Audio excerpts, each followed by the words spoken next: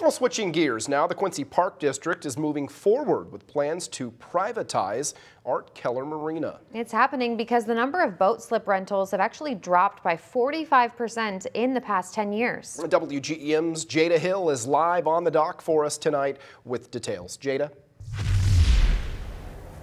Take a look around. The slips here at Keller Marina are pretty empty, and not just because winter is coming, but because fewer people are renting slips. That's why the Park District is questioning spending taxpayer money here.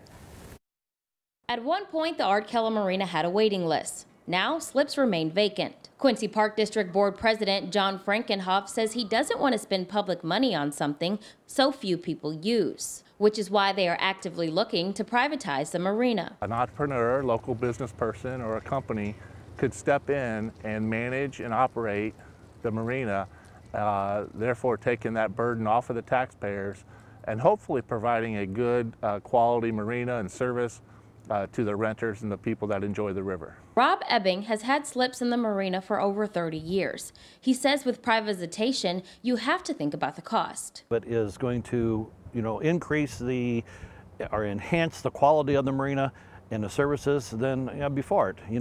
We also have to be aware that sometimes privatization and enhancements comes with a cost. Frankenhoff says they will gather feedback and can always reverse course. We are not locked into this route or this decision.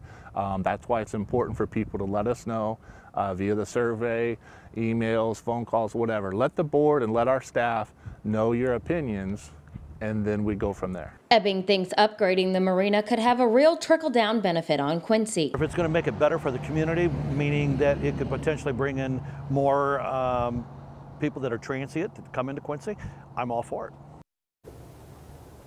Frankenhoff says the park board hopes to have everything wrapped up hopefully by next spring. Live in Quincy, Jada Hill, WGEM News.